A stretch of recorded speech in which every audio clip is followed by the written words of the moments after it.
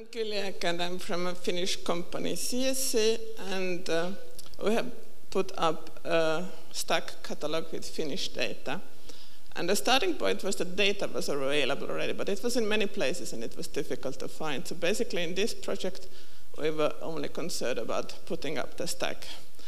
And I put out also here the time that things have taken, because it took a little bit longer than we thought in the beginning. So in total, we are talking about 1.5 years. And we currently have only raster data, but of course we have also LiDAR and vector data, so thinking about that.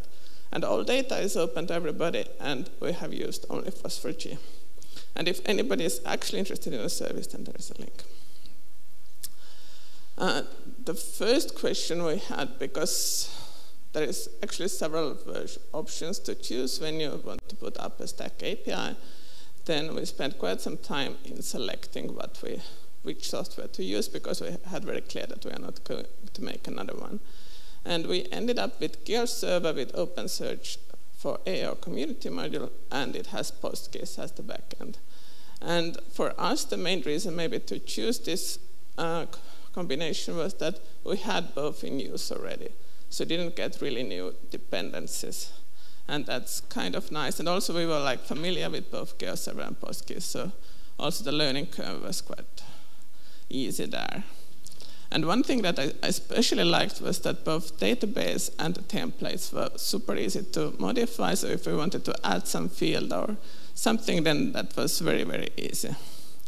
And it also had an API for making data updates, because some of the datasets are updating daily, so that was also an important thing, that to keep it up to date in the future. And one thing that we have, that is our internal thing, that we have scripts for making GeoServer statistics, so now we could get also STAC statistics out. What we did not like that much was that there is no tool to ingest such static STAC catalogs to GeoServer. We have kind of written it now ourselves, but it's not yet good, but maybe someday we could have something for that to provide for others. And then one problem again for us was that we don't have Java coders in-house, so whenever there is a problem, then now we have a solution for that we can talk to Chaos Solutions. And in some cases, it would be nicer for us if the JSON would be default format. Now it's HTML.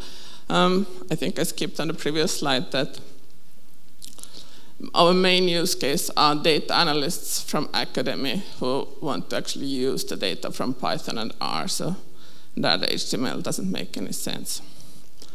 At the moment, we are talking about 100 collections with 350 items, and this has been the main work to get the metadata to the database. It's over 12 months, I would say. Of course, there are nice Python libraries that we have been using, but just to get everything right, it takes surprisingly a lot of time. We have put our scripts out, but they are very data specific, so I don't know if they are for any help for anybody else. One very nice thing was STAC browser. Here we didn't do anything, we just linked our STAC, and it was there. And this is actually, when there is new users, this is the page where I refer that. Go there and check what it is available. And then we have statistics. I thought this might be interesting. So it's mostly Python users, a few R and FME users. But I guess this is quite expected, because I personally also like the Python tools a lot more. And then we have also written example scripts, both for Python and R.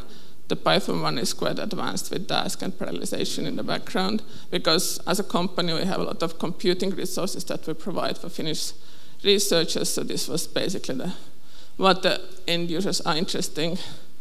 And then as the last thing, we have tested to run this Python thing in parallel, and it kind of evened out after 5 parallel processes. So if anybody has any good hints how to make this curve go longer, then I'm very interested. Yes, that was all.